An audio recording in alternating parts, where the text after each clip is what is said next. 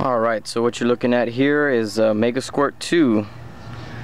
First attempt at actually getting it running, and you'll notice it's pretty ghettoed up, wired, but that's what it called for in this case. Had a lot of problems with it in the beginning, but finally got it running. So I got the CAS here. This one's modified. You can see it's got a missing tooth on each side of the crank angle sensor, that G signal there. And surprisingly enough, it actually does run with the carburetor on there. So I knew for sure that it was going to run with that carburetor and the original distributor, so I went ahead and tried to get it to run with the crank angle sensor and the Megasquirt, and sure enough, it finally worked.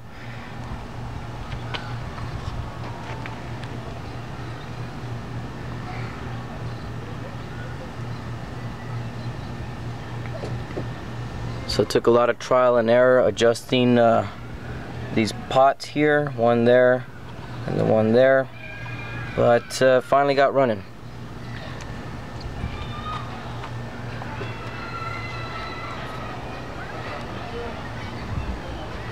So let's check it out.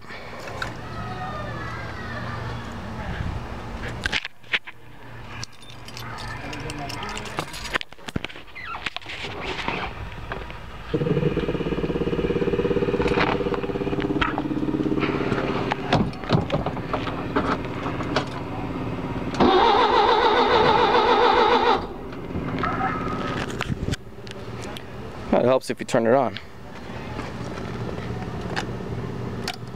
All right.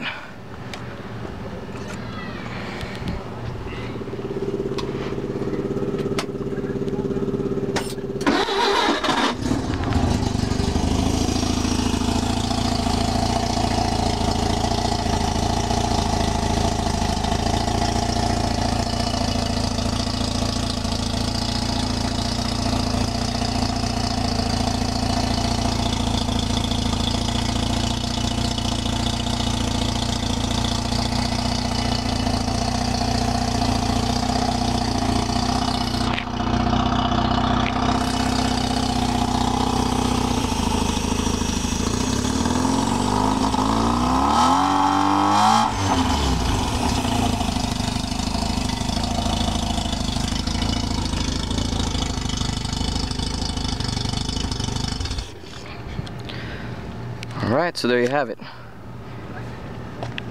And as you can see, the whole Megasquirt is completely separated from the battery power. It's got its own little wall wart there and a battery pack.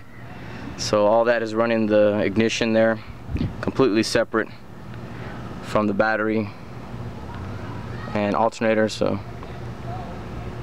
crazy setup, but it does run, and it's getting me further down the road with this Megasquirt, and hopefully we can have it fully fuel injected soon and start mapping this thing out. All right.